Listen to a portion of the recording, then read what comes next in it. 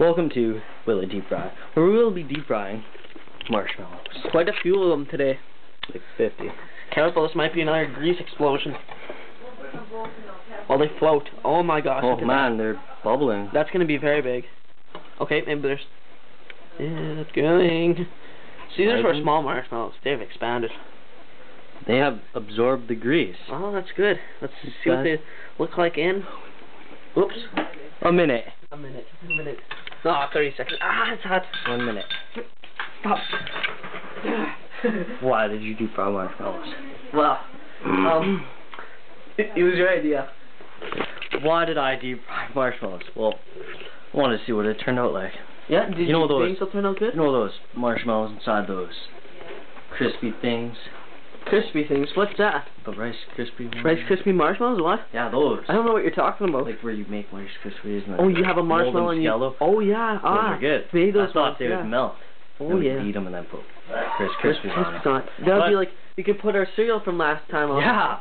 I'm a genius. That's my reason why. Okay, here. Do you think it'll work? No.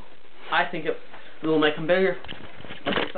Won't be much bigger though. Alright, yeah. Okay, we got 13 seconds. 10 seconds left here. Oh, 10, 9, 8, 7, 6, 5. And no one got hurt this time. 3, 2, 1. My hand's deep fried though, so whatever. Open. Whoa! Whoa. Well, they seem to have expanded.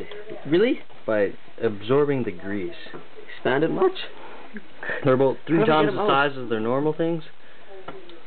And they've all mushed together. Yes, they're one big marshmallow. How do we get it out? That's the question. And what is the answer?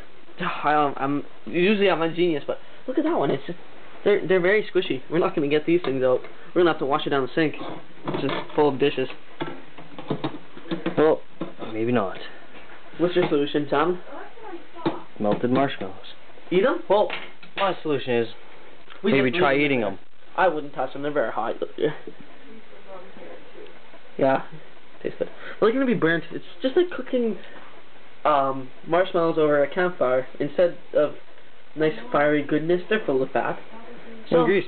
And grease, yeah. Alright, so, well, maybe we should just stop it there for today. We will. And it was the host. Goodbye. Good night, everyone. Have a